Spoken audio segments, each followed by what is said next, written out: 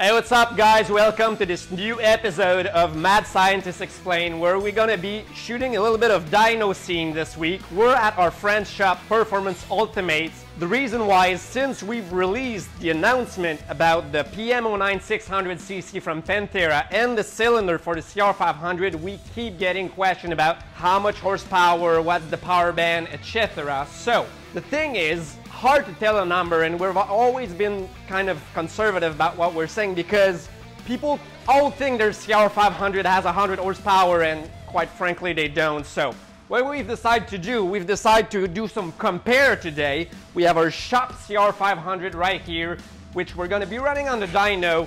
We found a brand new OEM Honda cylinder and head, so we can put back that motorcycle just like Honda intended it to be and see how much horsepower it makes.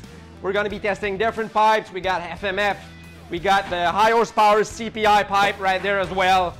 And from there, we're going to be switching to highly fully modified ported cylinder, high exhaust, high compression dome with the CPI exhaust as well, to see what kind of horsepower this bike can put out on a normal CR500 cylinder. And from there, we're going to be testing the new Panthera cylinder, the 560, when it's put on the CR500 from Honda. So let's give it a look and let's see what the number tells.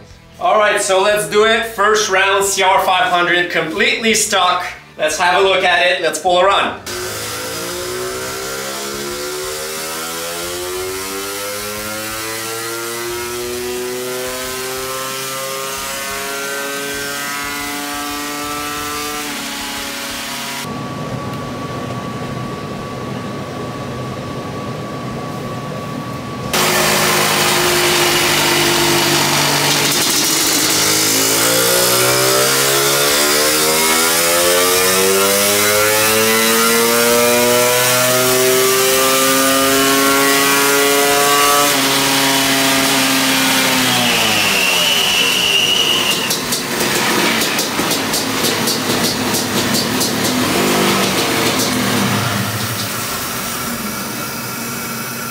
Alright, let's do another test. CPI pipe, high rev, well known to be a high horsepower pipe on a stock engine. Let's see what it does.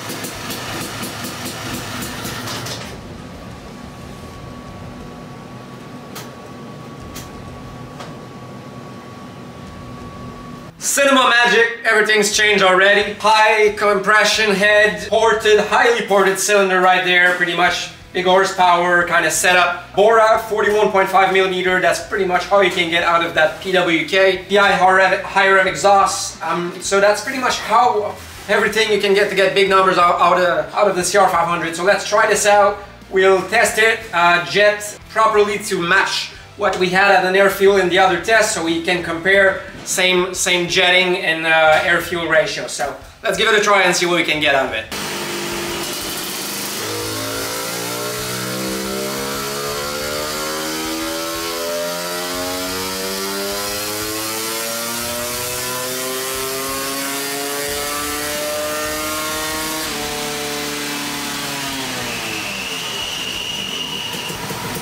Alright, pretty interesting. We got 66 wheel out of this run, which I think was a little bit what I expected, 70-ish or something out of that setup.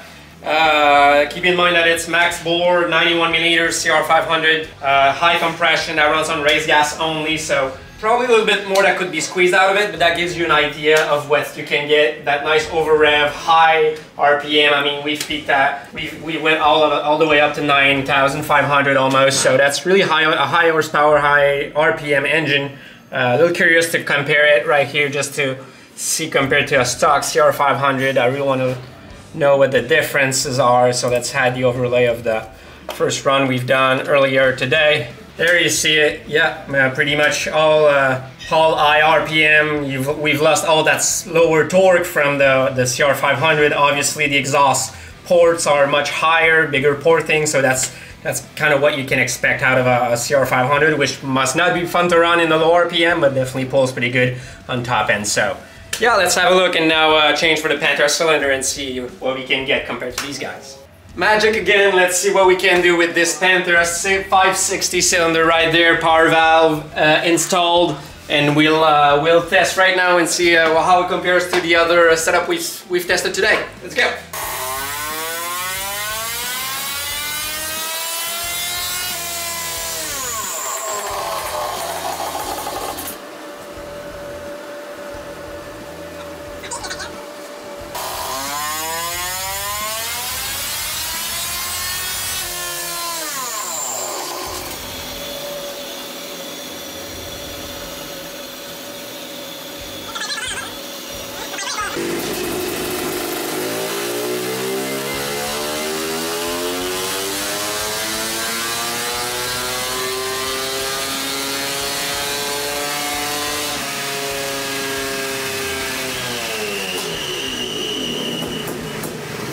Alright guys, coming over.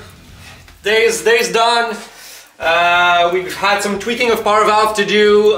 Pretty simple when you test a new pipe, new power valve. You gotta pull around fully open, fully closed, then you set when your valve needs to open. That's what we end up our day with. Pretty significant 73 horse at the wheel. I think the power valve opened a little early here. Maybe we could have smoothed it up a little bit, but I think it's a significant, pretty cool third curve. Almost 50 pound of torque everywhere. Really happy about it.